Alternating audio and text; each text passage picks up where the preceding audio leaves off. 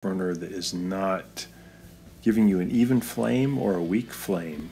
So when you make sure that it's cooled down, you remove the burner cap, and using a sharp implement, I'm using a dental tool, but you could use a straightened paper clip. You want to just open up all these little holes here. And then the one that works the best is to take something sharp and poke it down into this little central hole. Sometimes it's a ways down, like maybe an inch down, but if there's a little brass piece called a jet, and you use an extended paper clip and you wiggle it around in there, it'll knock out any obstruction that might be in there, and then